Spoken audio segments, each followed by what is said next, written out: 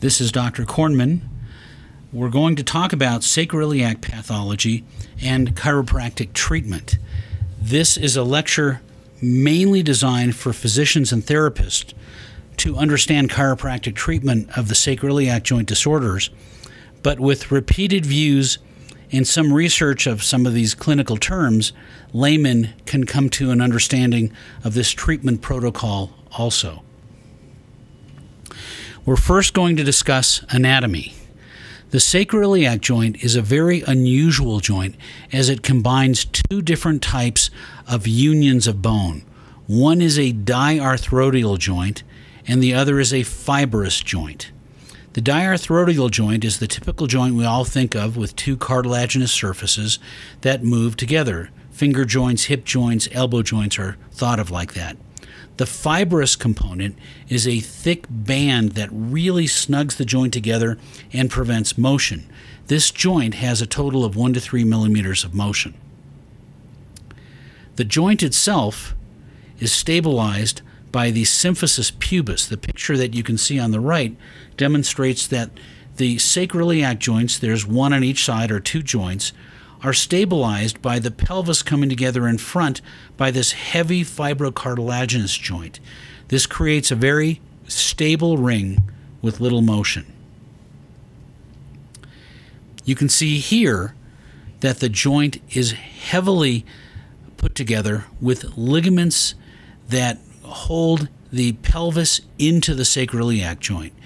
And you can see that this is the most heavily ligamented joint in the body. If you look here at the front view, you can see that the joint has very thin ligamentous structures. Most of the structures are in the back, as the diarthrodial portion is in the front. These pictures on the right demonstrate how the joint changes with aging. The upper left-hand picture shows the S, which is the large growth plate, and if you can see the joint, which is the black line next to the S, that joint is relatively smooth. It is not interdigitated. As the joint matures, as you can see in the upper right or B picture, the joint becomes serpentiginous. It becomes interlocked, so it doesn't have a lot of motion. Regular joints are smooth so they can move, but this joint is really designed to lock together. And then finally, if you look on the bottom, you'll see that the joint can wear out, the cartilage thins, and the joint becomes eroded. It's well known that pregnancy will loosen the SI joint, that longer lumbar fusions will increase the lever arm and stress of the joint, and that hip disorders also increase the SI joint stress.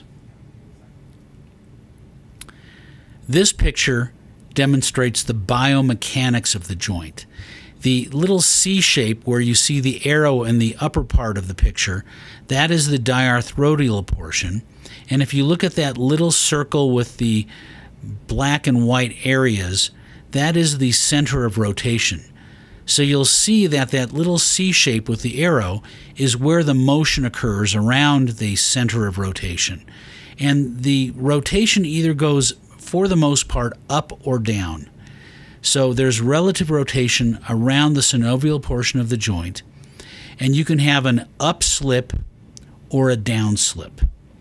An up-slip is a posterior rotation of the joint, and a down-slip is an anterior rotation of the joint. If one side goes up and the other side goes down, this is noted to be sacral torsion. The joint is thought in some people's mind to have muscular stability because it has large muscles crossing it. But if you look very carefully, you'll see there's very few muscles that cross this joint, and the muscles that cross this joint also cross another joint, so they have to cross-control two joints. In reality, the muscle vector forces to control an unstable sacroiliac joint is very poor, and it's very difficult to strengthen muscles to make the joint more stable. There's been plenty of studies to look for assessment of motion films, and all of these authors tried to look at three-dimensional motion analysis of these joints, and it was not useful for identifying painful SI joints in most patients.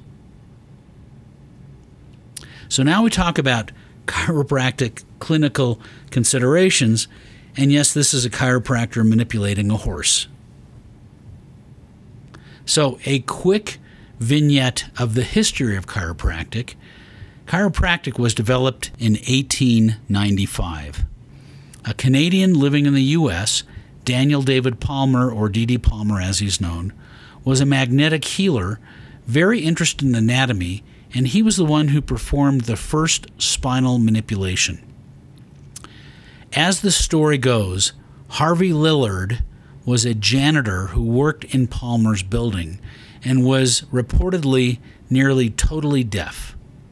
He had lost his hearing years before when he reports he was bending over and felt a pop in his upper back. D.D. Palmer, who was knowledgeable in anatomy and interested in how the spine relates to disease, theorized that the pop and the loss of hearing were related. D.D. Palmer palpated and then manipulated Mr. Lillard's neck, and Lillard noted that he could hear the horses in the street after the manipulation. Palmer used this as a fulcrum and developed a series of chiropractic moves, and 2 years later opened up the first chiropractic school. Chiropractic, as the term was known, was coined from the Greek words by Reverend Samuel Weed. Interestingly enough, D.D. Palmer's descriptions and philosophy of chiropractic was somewhat similar to Andrew Still's osteopathy, established 10 years later, 800 miles down the Missouri River. There's an interesting story about B.J. Palmer, D.D.'s son, who continued to develop chiropractic. It turns out that Ronald Reagan's first job as an announcer happened to be with B.J. Palmer and the chiropractic school. So to understand manipulation, there are different types of manipulation. This diagram demonstrates active range of motion. You can see in level 1, where you can move your joint using muscles actively in a certain range. There is passive range of motion, which is also called mobilization. This is where a therapist or a chiropractor can move the joint beyond the active range, but still within a physiologic constraint.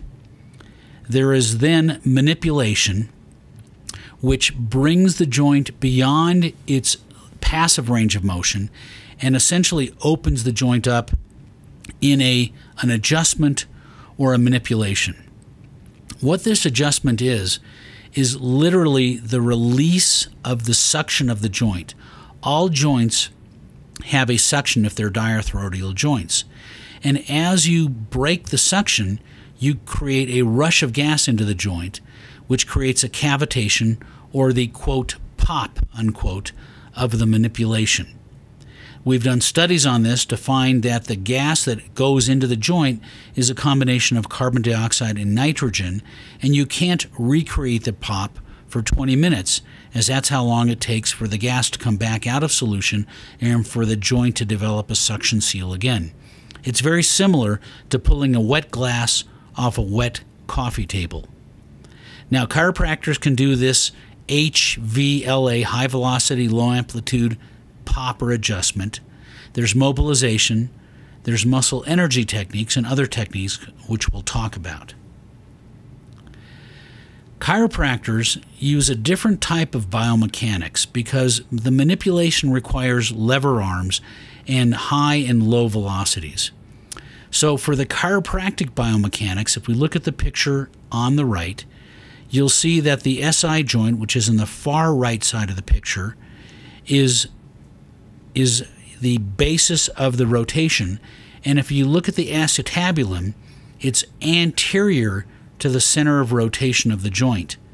So an upslip will rotate the ilium posteriorly and relatively shorten the ipsilateral leg, and a downslip will anteriorly rotate the ilium and lengthen that leg, and leg length discrepancy is a chiropractic diagnostic tool.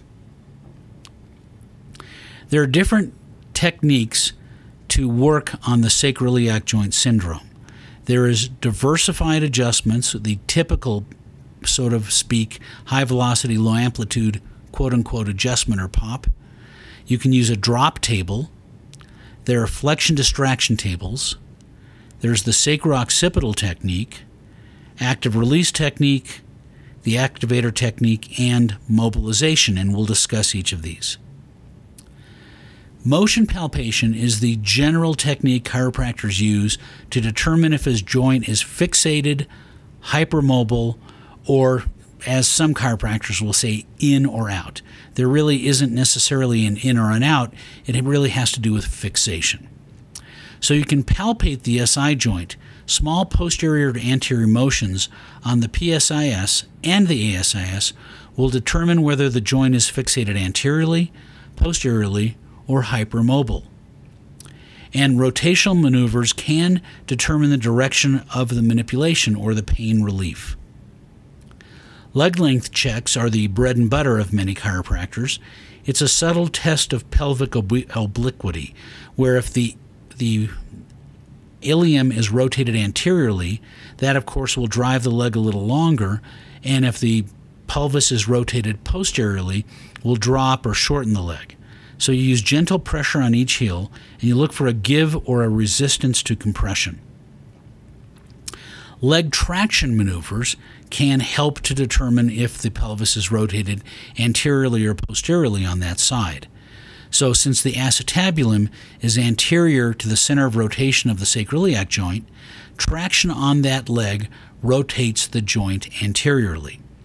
So relief of ipsilateral SI joint pain will indicate a posterior fixation on that side, and increased pain indicates either an anterior fixation or instability.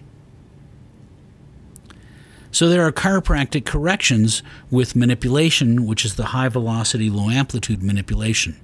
You place a toggle force to the PSIS if you want to drive the iliac wing anteriorly for a posterior locked iliac wing, and the toggle force on the ischial tuberosity to drive that wing posteriorly.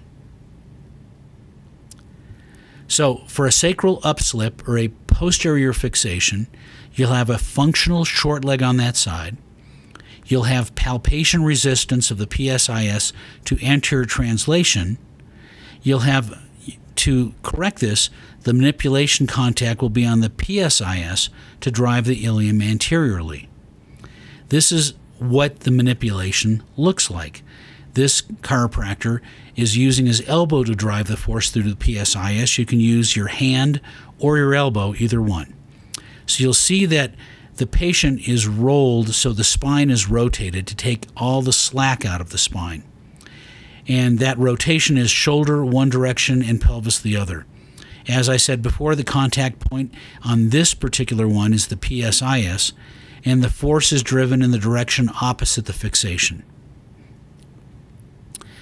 For a posterior fixation or a sacral upslip, what you want to do is drive on the PSIS in the lumbar roll position to open the joint through the shoulder and the knee, and the driving force is antero-superior. So this is the contact force for the downslip, where the PSIS has no give, leg traction yields no relief, axial leg compression may give partial relief, and positioning in this adjustment position, quote, feels good, unquote. You can see the driving force on the PSIS here, and he's going to rotate the pelvis posteriorly. You can do other techniques that don't require this rotation, such as drop tables.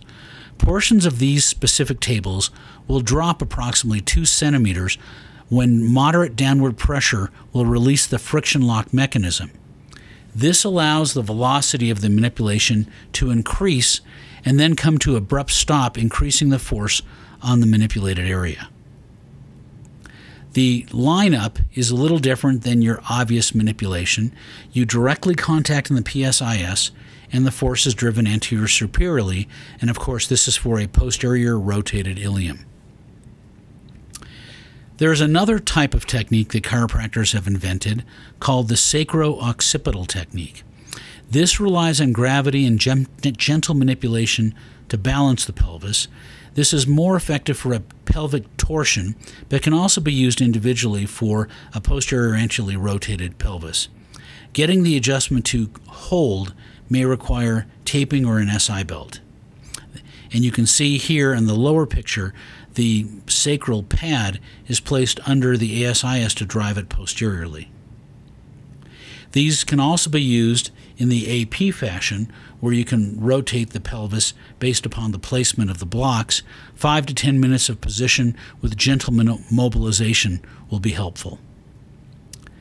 The activator is a tool invented some years ago and is used by many chiropractors. It doesn't involve mobilization or manipulation. It's a quick response to a device that has a mechanical trigger, and there's a specific area of muscles and or trigger points that you can use to try and relieve pain. I'm not sure of the technique theory, but there are patients who get good relief from this. Finally, there's mobilization. Mobilization, of course, is designed to stretch and reintegrate the ligaments and muscles around the sacroiliac joint. And mobilization can be magnified by this table called a flexion distraction table. This is where the upper torso is stabilized on a chest platform and the ankles are bound to the distal portion of the table. This table articulates at the lower lumbar spine. It laterally bends, distracts, rotates, and flex extends.